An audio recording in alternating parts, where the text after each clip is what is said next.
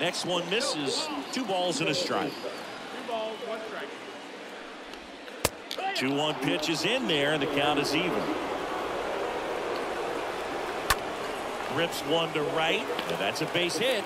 So a runner aboard to start the inning. Now, just a nice job coming through in a pretty high leverage spot right there. Nice job of driving that pitch the other way on a line. You know, hitters, they take so many reps in the cages working on going to the opposite field, and it doesn't always translate into the game, but right there it did, and he did it perfectly. Next offering is down low, and that's ball 3. Swing and a miss as they green light him.